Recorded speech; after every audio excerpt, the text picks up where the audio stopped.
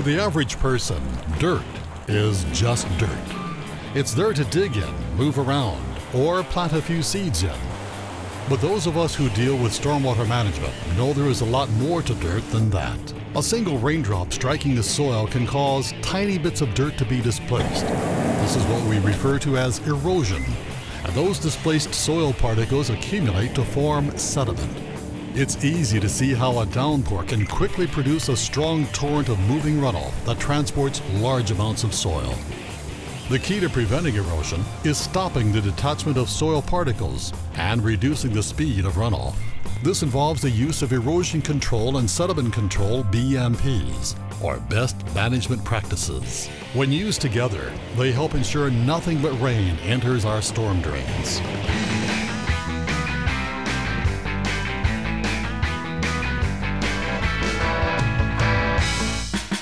Hi, I'm Christine Sloan, Program Coordinator for the Watershed Protection Program. And I'm Anthony Barry, a civil engineer with the County of San Diego. Today we're going to be looking at several erosion control and sediment control BMPs. We're going to discuss the best ones to use and how to pick them for the job. But first, let's get one question out of the way. Tony, what's the difference between sediment and erosion control BMPs? Well, Christine, erosion control BMPs are put in place to stop soil from moving from its original location. Sediment control BMPs are there to trap soil that's already moved from its original location. So why is it important that we use sediment control and erosion control BMPs together? Well, erosion control BMPs are your first line of protection against sediment, but they're not perfect and they fail. So it's always good to have sediment control BMP downstream to ensure that you capture all the runoff in the sediment. Here in this location, we're using erosion control mats or fiber mats. This type of BMP goes by several different names: geotextiles, blankets, or mats, and they can be made out of various materials. Tony, is this the only type of BMP that we'd use on this type of situation? No, many different BMPs could be used, Christine, but in this location, the fiber mat is ideal. This might be a good time to discuss why vegetation would be a good BMP on a slope like this.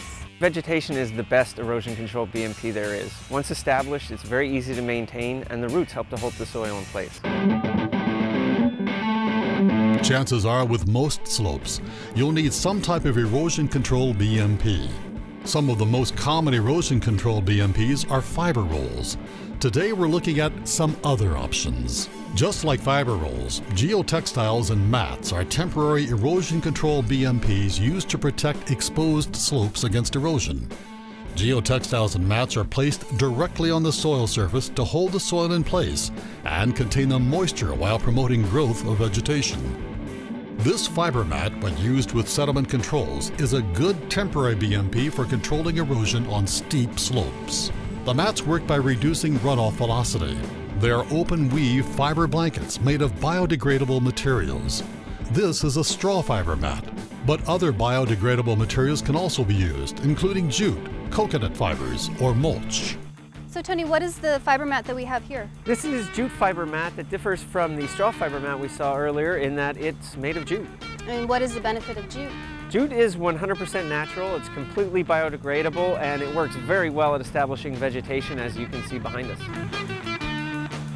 Fiber mats should be porous enough to promote plant growth, yet shield the underlying soil. There should be no gaps under the mats, and they should be anchored correctly. When vegetation hasn't established, fiber mats must be monitored closely for wear and replaced when necessary. So this jute mat was installed at the same time as the last location. Why does this look different? Well, as you can see, Christine, the vegetation never took root in this location, and unfortunately that's led to erosion and the mat has started to degrade. When you install these mats, it's important that you get the vegetation to take root. If you can't, then you need to either start replacing the mats regularly or you need to find a more permanent solution. Hydromulch can also be used in some applications. It consists of various types of fibrous natural materials mixed with water and sprayed onto the soil surface. It provides a layer of temporary protection against erosion. But there are some limitations to hydromulch. The area considered for hydromulch must be accessible to specialized equipment, and a water source is required for mixing. When used as a temporary standalone BMP, it may need multiple applications. In addition, it must be dry for at least 24 hours before a rainfall. Now let's take a look at other installations where erosion control BMPs, like our fiber mat, are coupled with sediment control BMPs. Tony, tell us about the BMPs that we have here. All right, Christine, here we have a bunch of BMPs working together. It starts out with the fiber mats to control the erosion, and that's followed by fiber rolls and this rock-lined swale to trap some of the sediment. Finally, we have an asphalt berm, which allows the runoff to pond up and the sediment to settle out so that it can be collected later. So these sediment control BMPs look like they're working pretty well, but maybe they could be improved. Yeah, it looks like it's trapping a whole lot of the sediment, but some of it's made it out into the parking lot. Looks like we need to probably do a better job maintaining and removing some of this sediment to ensure it doesn't get out into the parking lot. These BMPs require routine maintenance. Sediment trapped in the rocks or behind the berm should be removed after large rain events. So it looks like we have some of the same BMPs that we had before, but then this is new. What is this? That's right, Christine. This is an infiltration trench, and it acts very similar to the berm that we saw before. The runoff comes down and ponds behind the berm. The runoff then infiltrates into the ground through the gravel, thereby allowing the sediment to settle out. And then what is this right here?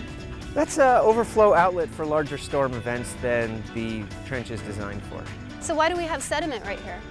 Well, Christine, as we discussed previously, erosion control BMPs can fail, which is what's happening here, and it's allowing sediment to go downstream. Luckily, downstream of the failure, we have a sediment control BMP that's catching it. And do you think vegetation would help here? Absolutely. If we could establish vegetation in this location, it would stop a whole lot of that sediment. The use of vegetation as a BMP cannot be overemphasized, and it should never be underestimated. Vegetation is nature's finest erosion control BMP, and whenever possible, it should be established. I wanted to show this location where we have vegetation growing through the fiber mat. I also wanted to point out that the fiber mat is not only holding the soil in place, it's also retaining moisture for the growing vegetation. Here, roots are reinforcing the soil and keeping the slope in place. Sometimes vegetation must be encouraged by seeding and fertilizing after fiber mats are installed, or seed can be applied with hydromulch. Now here are a few more examples of installations using other BMP materials. So Tony, I see that we have a rock stock here. Why are we using this BMP? The rock stock's very heavy, and in this location we have a good, strong, solid concrete foundation so we can use it. The runoff comes down the slope and the sediment gets trapped behind the rock stock. The runoff flows through the rock stock and down into the conveyance. And then why don't we have it on this side of the There's no conveyance? slope on this side, and so we're using nature's best BMP, that's vegetation, which grows naturally. So you wanted to show me something? Yeah, Christine, I wanted to show you this block wall installation. In a lot of areas of the county, the underlying soils don't infiltrate very well, not well enough to allow for the infiltration trench that we had seen previously. So in those locations, this is an option that could be considered. The block wall retains the gravel behind it. The gravel then filters the sediment out of the runoff that comes through, and the runoff can come out through the cracks in the wall as opposed to infiltrating into the ground. Retained materials, whether it's rock, soil, or stormwater, everything has a tendency to move downward with gravity. The application of a retaining wall disrupts that flow. As sediment-filled rainwater collects behind the wall, heavier suspended solids drop out as the water seeps through the backfilled gravel or through the cracks of the wall. In some cases, retaining walls may actually scale the full length of the slope and act as a permanent erosion control BMP to hold the soil in place. This is ideal when vegetation is not an option. Retaining walls should be inspected at regular intervals to detect signs of structural failure. When erosion control BMPs are implemented and maintained, the amount of sediment can be dramatically reduced. Erosion control first, sediment control second. Used together, they are optimal in keeping stormwater clean and safe for our environment. If you'd like more information on BMPs, go to our website at projectcleanwater.org.